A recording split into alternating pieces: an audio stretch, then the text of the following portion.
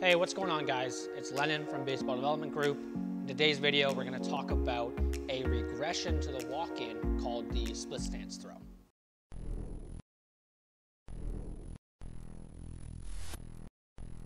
So oftentimes in the walk-in drill, what we'll see, especially with novice athletes or kind of younger athletes in general, is as they're stepping into the throw with the walk-in, they have a really hard time of understanding how to pull their trunk back and create that kind of trunk stacking effect. So oftentimes you'll see, if you're viewing the athlete from the side during that walk-in, they're shifting their center of mass forward with themselves and kind of lunging into that lead leg, right?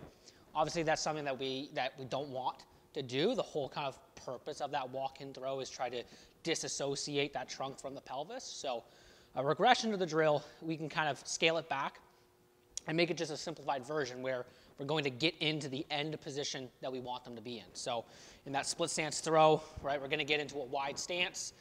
We're going to pretty much almost fully extend that front knee, just driving into the toe of my back foot.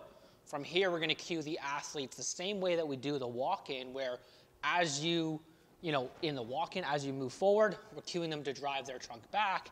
Here in the split stance, they're going to anchor themselves into the ground and do that same thing, trying to drive that trunk away from their intended target while keeping their feet as square as they possibly can into the target. So doing a couple reps here, this is what it should look like. I'm going to keep my chest facing the target initially, cue myself to counter rotate with the trunk initially, and go into the throw.